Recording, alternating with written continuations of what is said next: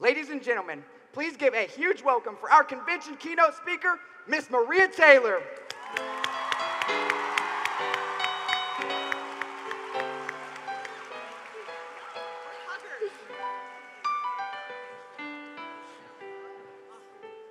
I have been having the best time back there hanging out with all of your officers, okay?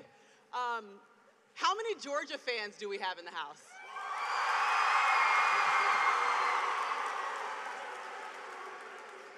How many Florida fans do we have in the house? That's what I thought, and if you're a Florida fan, you can look at any of these exits and head on out, all right? I'm just kidding. It's all love in college football. I'm so happy to be here. You know, I was back there talking to some of your officers. I got to spend some time with Nate and Allie, Madison, and the entire group. And they told me that this is the first time in 3 years that you guys have been able to all come together. And I can honestly feel the energy in this room. So it must feel good to just see your counterparts in one room and be able to celebrate and honor them. And quite honestly, I am so excited that I can be here and be a part of the celebration. So thank you guys for having me. I really, really appreciate it. And I've loved learning even more about FFA. Now, I was looking around, I've been watching you guys come in, and I've been like remembering my middle school days and high school. And maybe you guys don't remember any of this time and it's not happening to you. But I was the most awkward middle schooler and high schooler. I mean, imagine already being 6'2" and a woman. Imagine being called a Jolly Green Giant. And imagine never really having the cool kid friends. Like, that was me. Is anyone else in the audience like that? Anyone? Oh, good, yes. That's right, guys. It's okay. You can be weird and strange and uncool. It all works out. It's interesting because when I look back at when I was sitting in your seat or when I was sitting in your chair, I remember being so insecure and constantly wondering what everyone else was thinking about me all the time. I always wondered if I was saying the right thing, if I was doing the right thing, and I wished to God almost every night that he would just chop off my legs right at my knee and like let me be like 5'2". I'm not even kidding. Me and God have had this talk over and over again. Like, if you could just take my shin bone out, I could be the average height of a woman. If you take my ankles out, then I'll at least be able to have a boyfriend in high school. Those were the two things me and God talked about. But now when I look back on it, and I hope that you guys feel this way too one day, my height, the ability to lift weight, my broad shoulders that were broader than anyone else's in my school, my long wingspan, my huge hands. These are like, if you measured my hands for the combine, they'd be bigger than most quarterbacks. They ended up giving me a scholarship to the University of Georgia to play volleyball and basketball.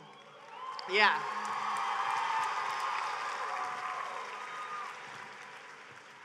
So I say that to remind you that the 1, 2, 3, 4, or 5 things that you think are the worst things about you, the most awkward, the things that you want to hide from absolutely everyone, talk to absolutely nobody about it, those are going to be some of the things that make you the most special. Okay, the unique characteristics are going to be the things that allow you to flourish in a way that no one else can, because only you have those characteristics. And all those things I didn't know and understand when I was in high school, or I think I would have been a lot easier on myself. And I hope that I can share that with you guys so that you can know in this moment to lean into that awkward phase. Lean into, oh, well, you know what? I really only like playing video games. Great, one day you're gonna be a person who programs video games. You love ag? Great, lean into that, even if it might not be the coolest thing at school. You might be the person who changes agriculture for the rest of us and saves our planet, helps us save our planet.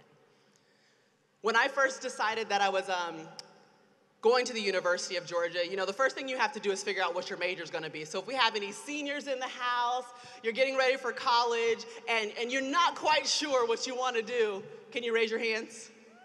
Yeah. Been there. I was actually in health science, so we didn't have FFA when I was in school. I'm from Georgia. I grew up in Alpharetta. I went to Centennial High School, so that's all in Fulton County. And we didn't have an ag program, but I did health science. So I just knew for a fact when I got to college that I was going to major in biology and become a doctor, because That's what you're supposed to do, apparently. That's what all the smart kids do. And then I got to Georgia, and I took biology, and I was not good at it, obviously, okay? College is a little bit harder than high school. So I called up my mom and dad. My mom's sitting over here in the corner. She can attest to this.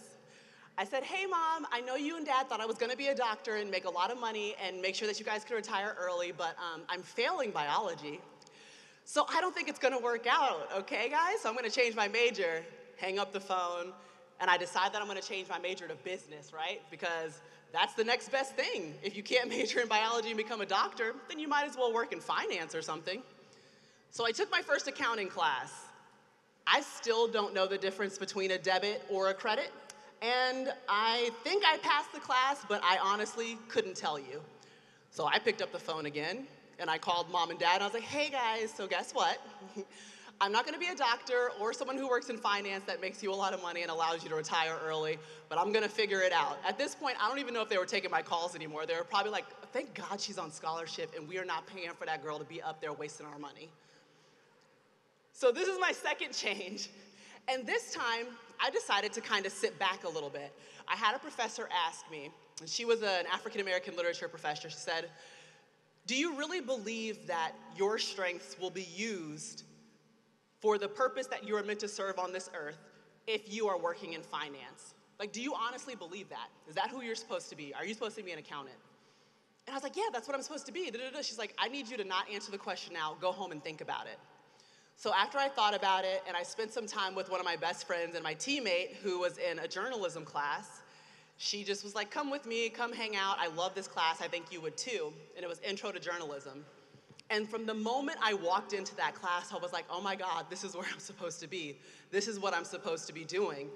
And then it clicked to me that I could turn the journalism and the broadcasting part of that degree into sports broadcasting, because we had people coming to our volleyball and basketball games actually broadcasting the game and getting paid to just talk about sports. And so when I stepped back and stopped trying to force what I feel like the world and my parents and maybe even my friends were telling me was who I was supposed to be, and stepped into, wait a minute, this is who I am. I am someone who likes to have conversations with people. I am someone who doesn't mind getting in front of 6,000 people and having a conversation in front of FFA, and you guys talk about agriculture and I'm in sports, and I'm willing to just stand up here and have a conversation. I like to tell stories. I love to learn more about people, where they come from, and how I can express that in a different way. I love writing. And all of these things were true, and I knew these things about myself, but I was trying to force myself into, a round hole. I'm a square peg. I don't fit into finance, and I don't fit into being a doctor. And so I would have all of you guys think about that. Like, what are the things that you gravitate towards? Who is the person that when you step forward and you're like, that's who I am? What does that feel like? Who is that person? When are you most comfortable? When do you feel the most like yourself? Because the last thing you want to do is be a junior in college like I was, even though it worked out again. And you're realizing, you wake up and say, I've been trying to be somebody I'm not, and I couldn't even tell you why I was doing it. You guys are gonna be so much bigger and better than that. You're already here sitting before me as leaders. You are leaders at your school, just being here for this entire weekend, dedicating yourself to something that's bigger than you, dedicating yourself to something that makes you grow, that pushes you. So make sure you lean into that. And don't ever let anyone else tell you what round hole you're supposed to fit yourself into. You are a square peg. You can go anywhere you want to go. You decide what is that other place that you're supposed to be, where you're going to place your strengths. Now, the next thing you have to always be ready for on this wild ride we call life is failure. Now, I know in live television, you guys have probably seen a lot of bloopers. It happens all the time. And maybe sometimes you don't even really notice them, but if I'm calling a game, or if I'm reporting on a game, or if I'm hosting a show, trust me, I know when I'm making mistakes, I'm thinking to myself, dang it, there was one fact or one stat that I really wanted to get out there about Brady and I didn't get to it. Man, there's one little nugget that I wanted to throw in there before we went to commercial break and I didn't do it, I messed up. And then sometimes you're on live television and you make a huge mistake that everybody who's watching knows that you made a mistake. Let me take you back through a time when that's exactly what I did. And it was actually the first time that I did a really big bowl game for ESPN. So, you guys know about the Rose Bowl, right? Have you heard of it? Yeah? I mean, it's not a minor deal. It's like the most important game on New Year's Day, and sometimes the national championship runs right through the Rose Bowl. So I remember it was my very first time getting an opportunity to call the Rose Bowl. In fact, it was my first time doing a game on ABC, and it happened to be on New Year's Day. And I had grown up watching this game with my family, always coming around. It's your New Year's Day tradition. And now I get to call it with Brent Musburger, the legendary Brent Musburger. You guys might be too young to even know who he is, and that's okay. But your mama knows, okay? Jesse Palmer, The Bachelor. Maybe you guys know he's the host of it now, but he still does college football. And me. And I was like, wait, how did I get here? I'm with The Bachelor and the legendary Brent Musburger. So the whole time leading up to this game, I'm filling myself with this contradiction. It's like I'm here, but I don't deserve to be here. I'm here, Brent Musburger's here, but I'm not a legend. I'm here and Jesse Palmer's here, but he's had so much other success in pop culture and football and the NFL. That's why he's here, but why is Maria Taylor here? And so I had basically groomed myself to not believe that I was supposed to be there. So we get to the game, and I am a ball of nerves. I've never been so nervous in my career. And remember, up to this point, I've done probably at least 100 college football games. Nothing is different about this one except for the name and the millions of people that have been added on to the viewership because it's a huge game. And we get to the end of it, and Christian McCaffrey at the time was still playing at Stanford. They had just crushed Iowa by like 50 points.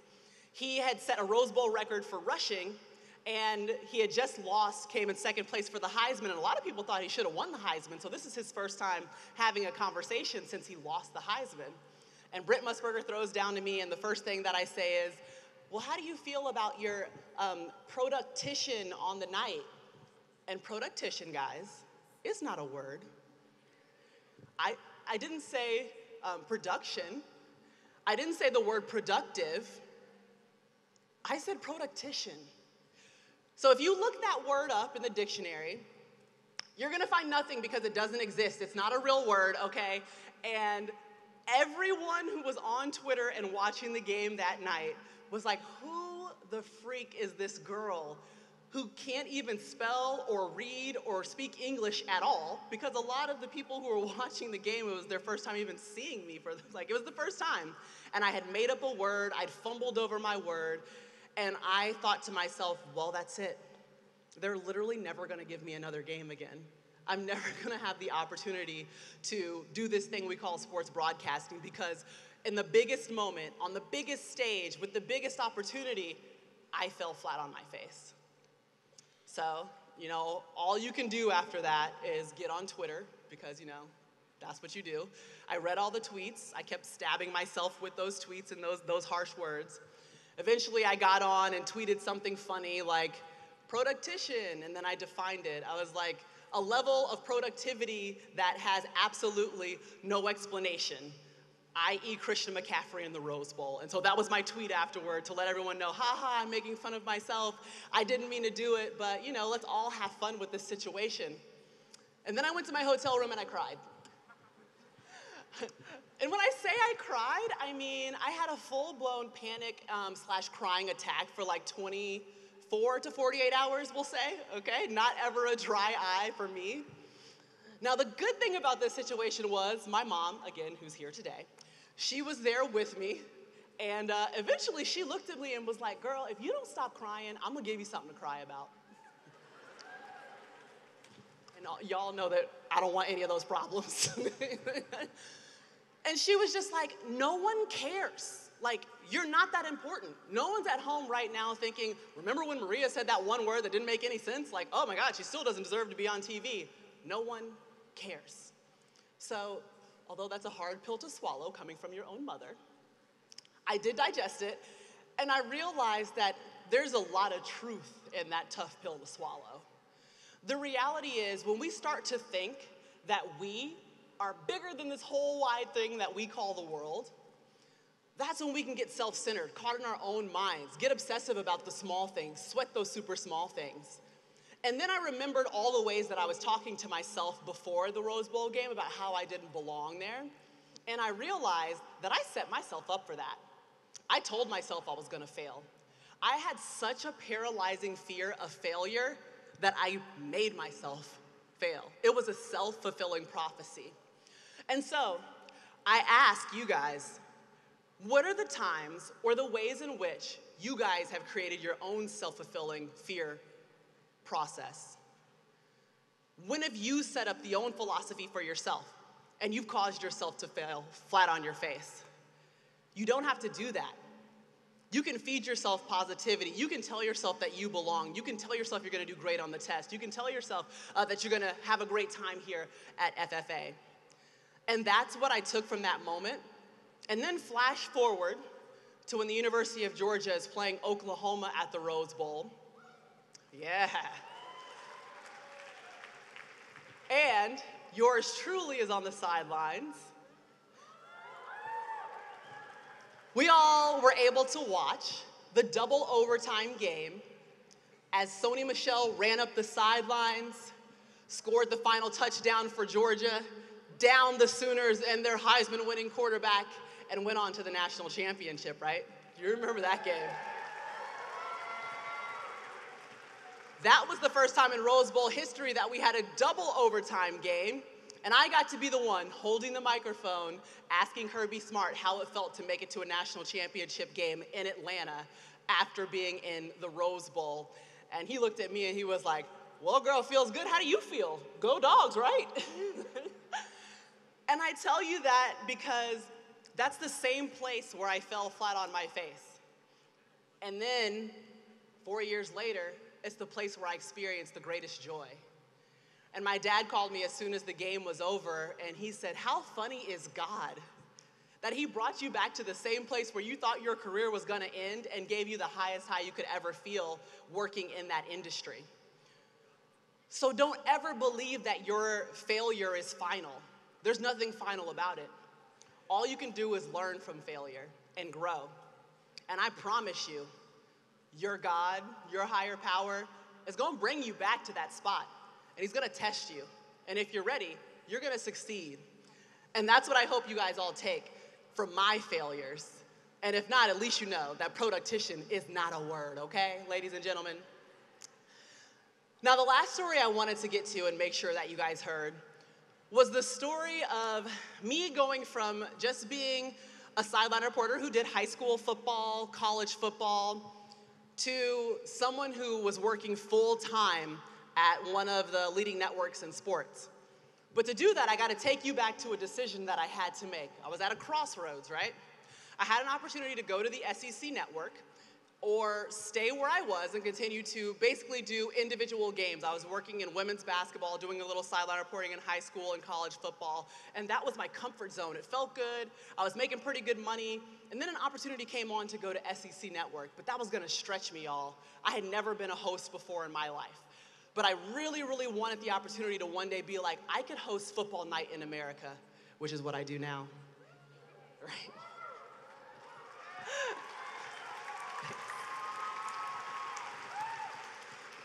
But I had to figure out, okay, so what do I do? What are the steps that I need to put forth? Like, what do I have to do to line myself up with this goal that I have in front of me? And I had to get out of my comfort zone. I was going to have to take this job that allowed me to host. So that would mean going to SEC Network. Now, again, when I tell you, Mom was there. Parents, are you guys getting the gist? That I'm turning 35 this year, my mom's still here. Like, it's not gonna end anytime soon if y'all are in the stands, okay? It's not ending. Y'all are here for the long haul. But I was so sick to my stomach every single time that I had to go and audition for the SEC Network. I couldn't eat for a straight week. I worried myself to death. Then I did end up getting the job, and I could have done all that without putting all the pressure and negativity on myself. I accepted the job, and then my mom and I decided, okay, we gotta go to Charlotte and find out where I'm gonna live, where I'm gonna stay, and since I'm taking this job, it's gonna be my first time moving away from my parents. And you know, some of you guys, if you're in high school, it's gonna be your first time moving away and you don't know how you're gonna react. Let me tell you how not to react. This was how I reacted. We went and looked at an apartment in Charlotte first, and I was like, oh, it's okay, but no, that's not really where I wanna stay. Getting more and more excited. We ride to a condo where I'd have to sign, well, you know, I'd have to get a mortgage and like buy a house. It was a real condo. And I was like, I think this is what I want. This is what I want to do. I want to buy a condo in Charlotte. Then my mom and I went to go eat immediately afterwards, and I went to the bathroom, and I start sobbing, guys. I'm sorry a lot of my stories involve crying, but I'm an emotional child, okay? I was bawling, crying in a Subway shop restaurant or restroom, crying my eyes out because for the first time I was leaving my entire support system. And I walked back outside and my mom was like, "What are you crying for?" And I told her, I was like, I don't think I want to move here. I don't think I want to take this job. I don't really know what I'm doing. Like, what did I say yes to? Like, I don't even know, what is an SEC network? It's the first time they're ever having it. Like, I'm giving up this job I understood and I knew. And she was like, get in the car. So we go get in the car and we drive back to the apartment. She's like, you have to sign this lease. You have signed a contract to work for the SEC network. And guys, when I tell you I'm crying the whole time, I'm crying the whole time. And she's like, you know what, no, we can't go back to the apartment with you like this. So we go to the mall, which is not too far, 15 minutes away, to get me sunglasses to put on. So as I'm crying like a baby, the landlord doesn't see me crying so I can sign the lease. My mom didn't want her to think I was like kidnapped and signing a lease against my own free will. So now I'm walking around with shades like, yeah, this looks great, thank you, yeah. I think I'll take this one, the 3-bedroom, I guess that's great. And I signed the lease. And then we're riding back home to Atlanta, and I don't know if you guys have ever heard this song, but it's by Paramore, comes on, and still to this day when I hear it, I die laughing. But the chorus kind of goes like, don't go crying to your mama, 'cause you're on your own in the real world. And the whole thing is about like someone leaving the nest and having to start out in the real world. And here I was sitting next to my mom crying about starting my life in the real world. And we just laughed and laughed and laughed about that, in between me just crying and crying and crying. But I think now when I look back on it, it was me kind of stepping into, again, who I am. There was so much fear and pressure that I had put on myself that I had to break through to get to the next level. So I tell you that story to, one, let you know that it's okay to cry. I do it a lot. But two, it's okay to feel as though you are about to get outside of your comfort zone, you don't know what's coming next, and you're a little bit afraid of that. Because honestly, if that's where you are in your life, and those are the steps that you're challenging yourself with, you're probably moving in the right direction.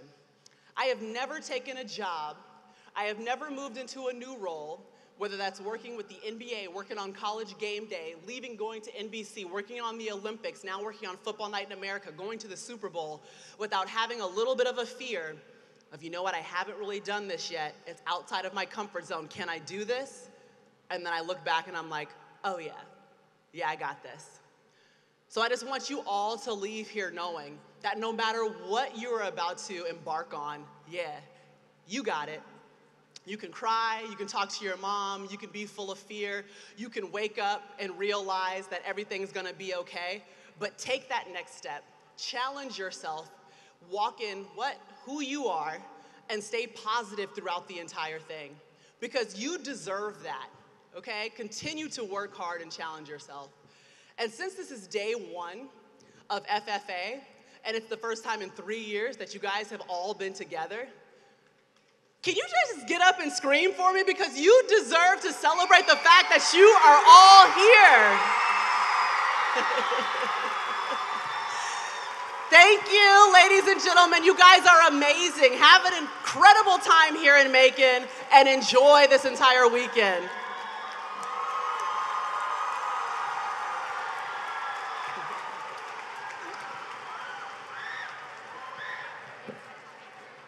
Ms. Taylor, thank you for joining us here tonight at the 94th Georgia FFA Convention.